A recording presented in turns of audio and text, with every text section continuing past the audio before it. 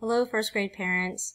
So I have been reading emails and checking over the first grade surveys that you did for me, and I know that there is a lot of anxiety about the coming year. So please forgive my appearance. It is Sunday afternoon, and I wanted to reach out and provide a quick video to try to help alleviate some of the concerns that you might be having. I will be doing a much more professional video for you for back to school night, but I think I'm going to be able to answer a lot of your questions that you have concerns for today. So let me just share a couple of things with you.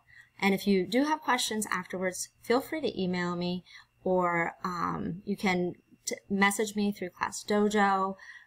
Also, tomorrow I am going to be having the students online at part of the morning, but once the students are released, if you would like to stay on, if you have some questions, we can definitely handle it that way, and the students can take a little bit of a break, and then that way you can feel more comfortable too. All right, first of all, attendance. I've gotten quite a few questions here, and students are expected to be in class during our live meetings. So whenever there's a live lesson and the time, students should be logged on during that time. Now, I have pretty large chunks, and that's because I want to not have students logging on, logging off, logging on, logging off. I know it's going to be challenging for parents because a lot of you are working from home, it looks like, and it's going to be challenging for you to try to log them back onto Zoom and then take them off and then log them back on.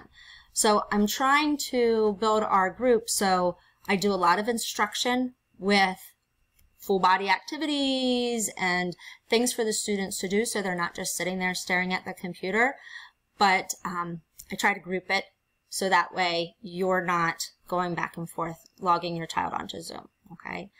So students are required to be online during live lessons. There's also screencasts, which are the videos that your child will be watching, and then there are assignments. And there's multiple times throughout the day that they will have the opportunity to do their screencasts and the assignments. And when I show you the agenda in a couple minutes, you'll get the chance to see that. Also, with attendance, work completion is obviously required, so students are expected to do all of the work that I assign. However, some of the things I've added to support students, that means I've added additional videos that if your student does not need the extra help or review for a math assignment, they would be able to skip the video that is right before the math assignment. And it specifically says on the video that you may or may not do it. It's up to you. I wanted to make that really clear. There's some also activities that would be game activities, which would be helpful, but I know, again, you're working from home, you have other kids at home, some parents aren't available during specific times, and those games would be available but not required. But again, it specifically says on there if it is required, if it's not required. Otherwise, it is required, okay? Regarding notes for absences, if your child is missing class, a live lesson, a note is going to be required, and that could be a doctor's note, or it could be, you know, they went to get their to the dentist. Then you would submit a note to me. You can do it through email, and then I'll make sure it gets to your building administrators, your secretaries, and then that way your attendance is correct. If your child has an appointment during time that they would be working independently, obviously I wouldn't need a note because I wouldn't know if they were there or not. So that you'll just need to be paying attention. If we had a live lesson and they missed it, note required. No live lesson, no note required. Okay. For first grade, grading goes from needs improvement to sufficient to outstanding. And I look at all of their lesson essential questions to determine how they are doing throughout the year. At the beginning, we're not focused on grades in first grade, obviously. And especially this year, we're really focusing on, you know, getting to know the students, helping them, especially with core, learning how to use the technology. That's really important. So once we get comfortable, then we'll really start to focus on the academic elements. But you'll see that all of my lessons are geared towards not only getting comfortable with the technology, but learning something from that technology. So I've tried to structure it so it's not, you know, just play with the technology. I want them to actually learn something from it. All right, so let's go over the agenda that you're going to be using this year. On here, you're going to see that this is the agenda for this coming week, and I have listed the materials that you need each day, and that's because I know some students are going to grandma's house, some students are going to daycare, some students are different places, and I've tried to make it so you know what to pack for your student. Every day your student needs to have a computer, and if they are in some place where it's kind of noisy or somebody else is doing a class, you'll want to have headphones with a mic, because I will be asking for responses from your student. And when they're reading to me, I need to be able to hear them. But you know, if it's a quiet room, there's no problem. You don't need headphones or a mic. You know what you need there. Now, our core specials, and this is from 9:10 to 9:30 every day. You'll go to this class code. You'll go to this Google Classroom and type in that class code, and all of our specialist teachers are on there, and you'll be able to see what your students' assignments are for that time. On Tuesday, it's computer class, and I am the teacher of the computer class, so I'll be providing a link for your student to use to do the computer class. Because we are learning about technology, and something that I think is very helpful for students is learning keyboarding skills. You know, the students are spending so much time on the computer. If they can actually learn these keyboarding skills now, it's going to be very helpful. There's some fun programs that I found. There's one that we're going to specifically use, which is Typing Club. It's an amazing program. Your students will be able to go right at their own pace, and you will just click on this link, and it will take you directly to the site. You will use your student's login information, which was 32, and then some letters behind it, and then the password is school, all lowercase, just like all of the other logins and passwords for class, okay? After your specialist class at 9:30, we'll be going directly into our Zoom meeting. So from 9:30, you'll be able to click onto My Zoom Meeting.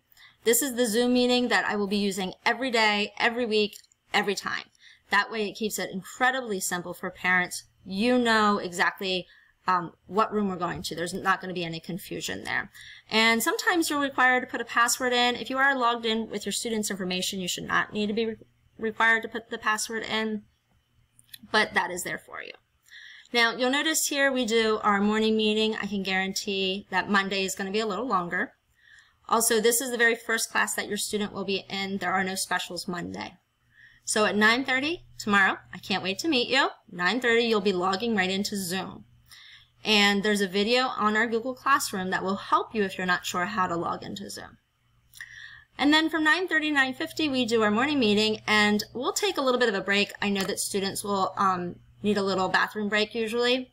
So you'll leave Zoom up, and students can mute themselves, I'll mute them, and then at 10 o'clock, we'll restart our lesson.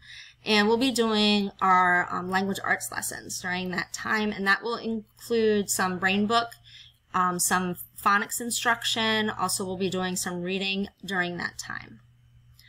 It will go probably till about 11, and at that time, students will be able to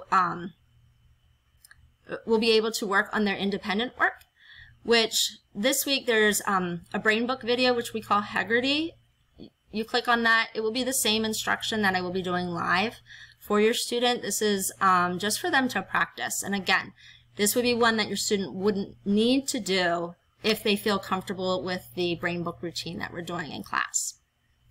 The next one is the reading. I'll be reading a story to your student, and then this is the activity, the independent work that they will need to do. So you'll click on that link, and it will take you directly to the activity for your child to do, and there's a video explaining what to do. I've tried to make it so if your student can click on a link, then basically I've explained the assignment and they'll be able to work on it, maybe with a little help, maybe without, and eventually, hopefully in a couple weeks, they won't really need your help at all. I'm trying to make it as user-friendly for a first grader as possible. After that, they can work on their handwriting. We are doing handwriting.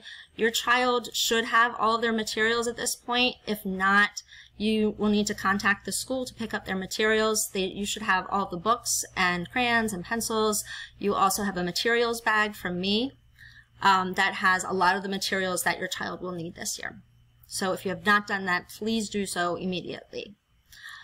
So if your student doesn't finish all of their independent work, that's fine. There's other times during the day that they will have the ability to do their independent work.